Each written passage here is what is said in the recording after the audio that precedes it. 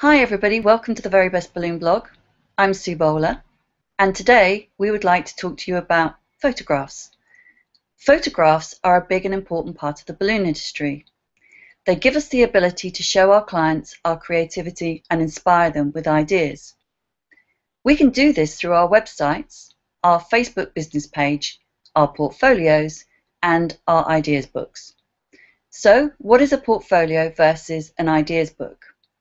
Well, a portfolio is a visual collection of our work, designs that you have personally made. Showing clients work that you have created will instill confidence, which we hope will lead to a sale or your business being selected to do a job. An ideas book is very different from a portfolio. It can contain pictures from a variety of different sources and give us the opportunity to show a wider range of ideas and concepts. However, these should always be attributed to the original source. With the help of Eleonore Verfaillie, our digital marketing expert, and Susan Fleming, our education development manager from Pioneer Balloon Company, we hope to answer a range of questions regarding photographs. I would like to take this opportunity to welcome Eleonore and Susan and thank them both for joining me today. Hey everyone, can't wait to talk to you. Hi Sue, hi everyone, hi Susan. I would like to start by asking Eleonore quite a tricky question. What should I do? Somebody is using my photographs on their website and or Facebook page.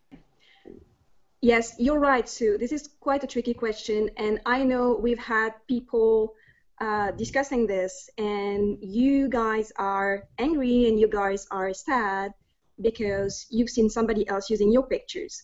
And you're right. I mean, it's not a good thing to do. It's not a good thing to do. If you took a picture, the picture belongs to you. So if somebody is using it without crediting you, this is stealing your pictures. There's different things you can do to face the situation. First of all, you can contact the person. If it's on Facebook, you can contact them easily on Facebook. If it's on a website, there's probably some kind of contact there. So you can first contact the person.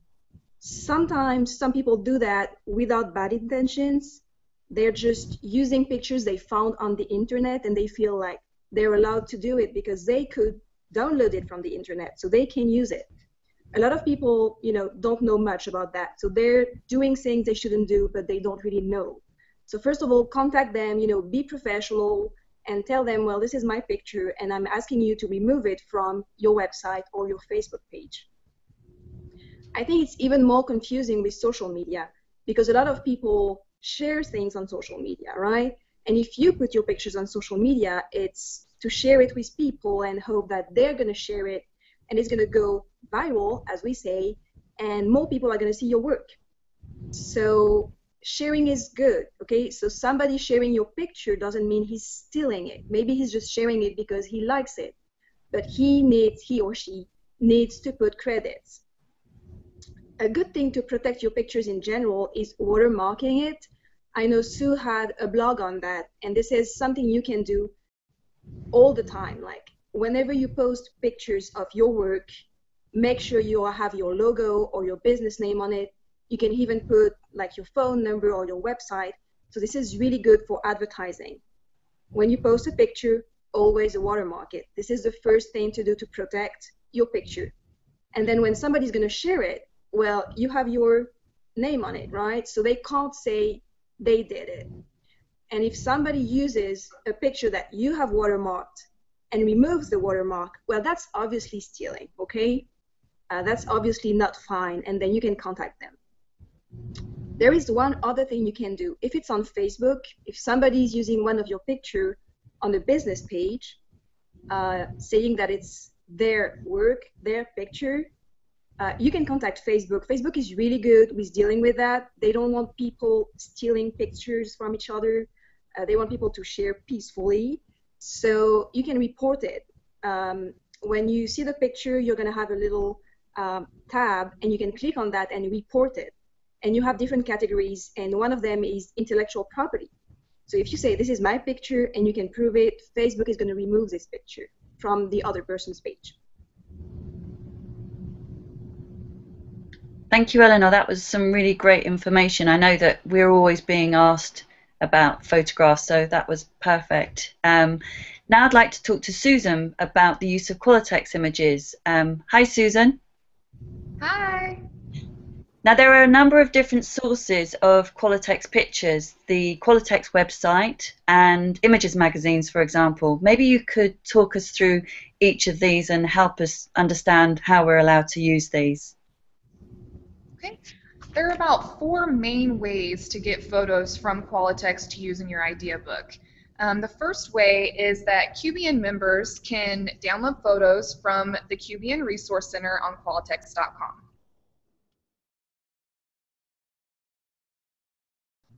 Next, business boosters on Qualitex.com are available to everyone. There's bouquet ideas and decor ideas.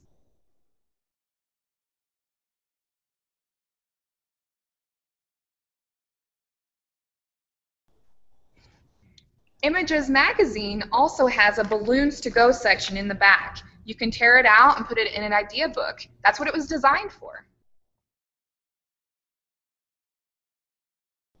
Balloon ideas on Qualitex.com can also be used on your website. I don't recommend you using them for any print materials because the resolution's pretty low and would really just make you look a little bit unprofessional if you blew it up and it was just pixelated.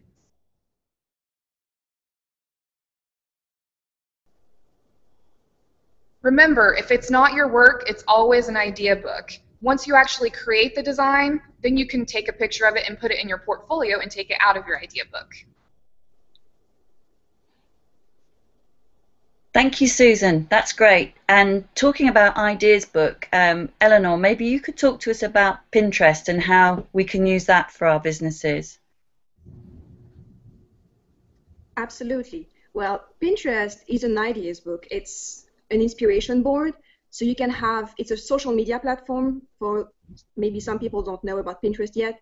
It's a social media platform with pictures. It's all about pictures.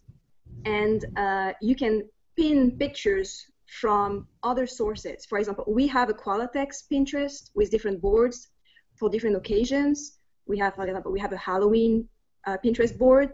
If you like the ideas and you want to keep them in your idea books on Pinterest, you can pin them on your board. But you need to make sure that it's very clear that you're not claiming this as your work. You're just using it as inspiration on your inspiration board. So that's really fine. And you can find a lot of other inspiration ideas on Pinterest because Pinterest is a lot about celebration. Weddings are huge on Pinterest, kids' parties, all kind of themes. You will find a lot of ideas about, colors and textures and themes. So that's a really good place to create your idea book.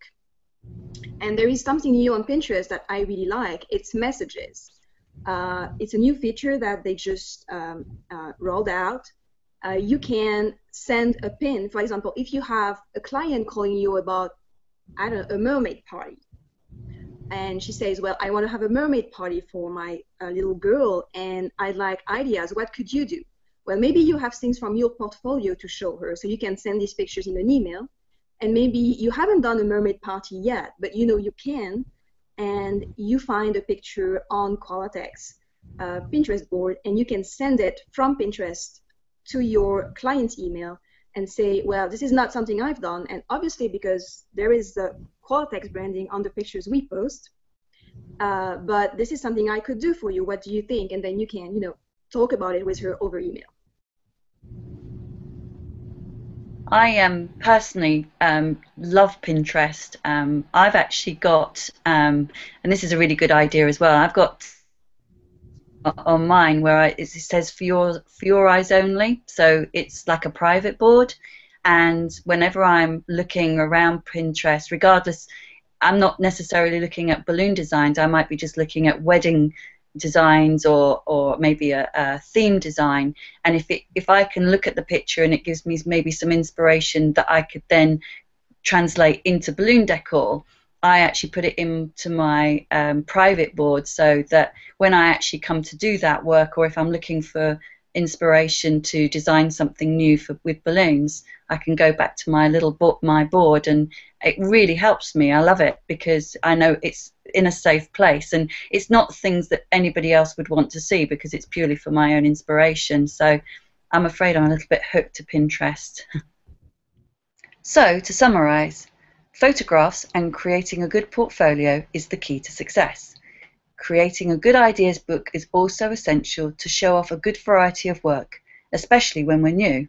But we should never take the credit for these ideas, and we should always credit the originator. Keep your work safe and watermark everything that you post on the internet.